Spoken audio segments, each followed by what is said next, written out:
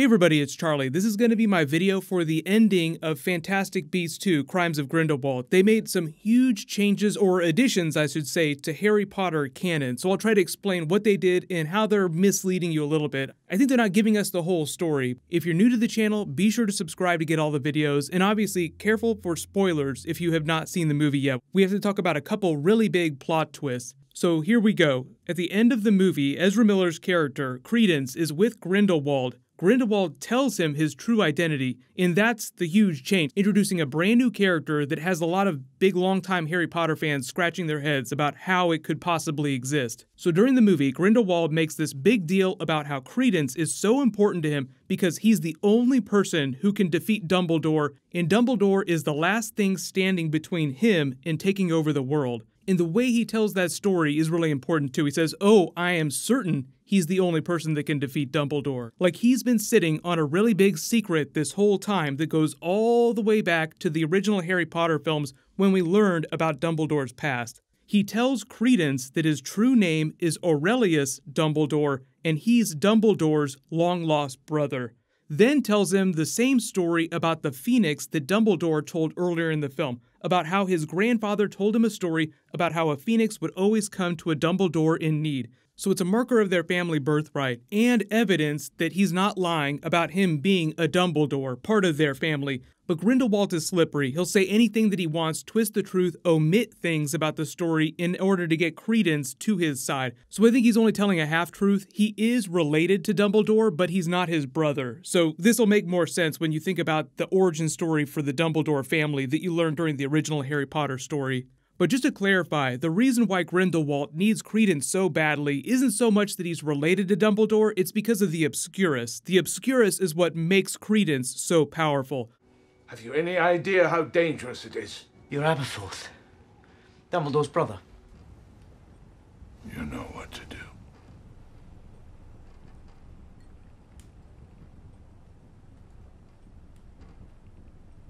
Where have you sent her?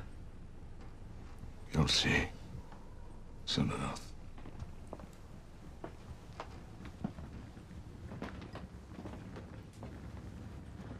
That's your sister Ariana, isn't it? She died very young, didn't she? My brother sacrificed many things, Mr. Potter, on his journey to find power, including Ariana. And she was devoted to him. He gave her everything. But time. Thank you, Mr. Dumbledore. So getting into the idea of Credence and where he fits into the Dumbledore family tree, here's the problem. We know from Harry Potter canon that Dumbledore had one brother, Aberforth, who we met during the series, and a sister, Ariana Dumbledore. There were only 3 of them, and they're relatively close to the same age. Dumbledore himself, in this movie, is about 30 years older than Credence, so he's just way too old for him to be his natural-born brother. Dumbledore's father actually went to Azkaban after an incident with his sister when she was 6 years old, so he wasn't even around to have another child with his mother. We know, though, that Grindelwald spent a lot of time in Godric's Hollow with Dumbledore when they were young, before Ariana died. So Grindelwald would have known Ariana and everything that was going on with their family because he was so close with Dumbledore. There was the whole subplot about the blood pact. So remember that Grindelwald and Dumbledore were like really close allies, friends, more than friends as he says, and they were supposed to be the 2 most powerful wizards of the age. Dumbledore tells a story during the film when he's talking to Leta Lestrange about his greatest regret was not loving his sister enough. During the original Harry Potter films, Harry Potter learns that Dumbledore blames himself for his sister's death because of his selfishness. Quick recap about what happened to Ariana Dumbledore, because I think she's very important to this story.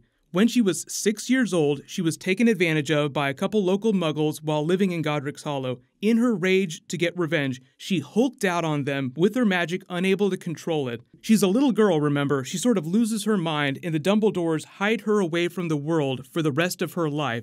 Think about that story, though. The way she hulks out, loses control of her magic, it sounds a lot like Credence and his Obscurus. So, early theory, When she was attacked by those boys, she developed an Obscurus just like him, and that's the reason why the Dumbledores hid her away. Because it was so dangerous and so powerful, they didn't want to turn her over because they were afraid that she would be thrown in Azkaban and she was just a little girl and they wanted to protect her. Later, when Dumbledore was getting ready to finish school, he was supposed to be the next Merlin, the greatest wizard in the history of the world. So he had this bright future ahead of him, but he was also supposed to become his sister's guardian. Sometime around then, Grindelwald came back to Godric's Hollow to work with Dumbledore and compel him to leave with Grindelwald so that the two of them could be together and go pursue greatness. Because Grindelwald was also supposed to be one of the greatest wizards of the age. So he was like, come on, let's go be great together. We're the most powerful wizards in the world. We can do anything that we want.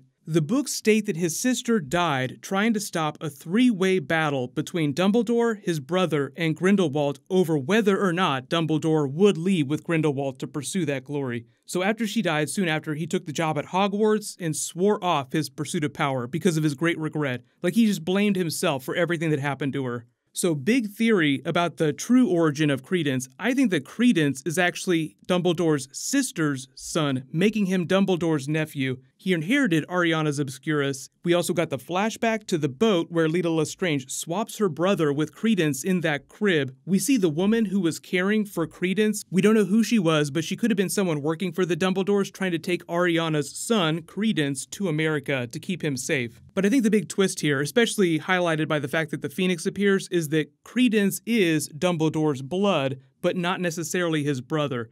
There was also this really creepy subplot with Leta Lestrange's father. He would use the Imperius Curse on women that he wanted to have children with. Once he got the son that he wanted, he cast all the women aside. So very creepy, but thematically the idea that Ariana had a tragic child under mysterious circumstances sort of fits with that. But just to be clear, if you haven't read all the Harry Potter novels, there is no mention of Dumbledore having another brother in the books. It's just the three of them. They're vastly older than Credence, so it makes sense that secretly he's going to be Ariana's son. The big question though is that if Dumbledore knew that his sister had a son, then why doesn't he know about Credence? Maybe he also thinks that the baby died when the boat sank. But either way, I just feel like it's going to be a big revelation in one of the future movies. Like, they're related, but not exactly how you think. So let me know in the comments, do you think that Grindelwald is lying to Credence and he's really the son of Ariana Dumbledore, Dumbledore's sister? If you guys didn't know too, there's a Wizarding World TV series that I believe Warner Brothers is developing for their new streaming service that will debut sometime next year. I don't know if the Harry Potter TV show will debut next year, maybe 2020, but the streaming service will debut next year. If we get any more info about that, I will totally do a video. While you wait for everything, click here for my non-spoilery breakdown of all the early Aquaman reviews, and click here for my brand new Game of Thrones Season 8 trailer. Thank you so much for watching. Everybody stay awesome. I'll see you guys tonight.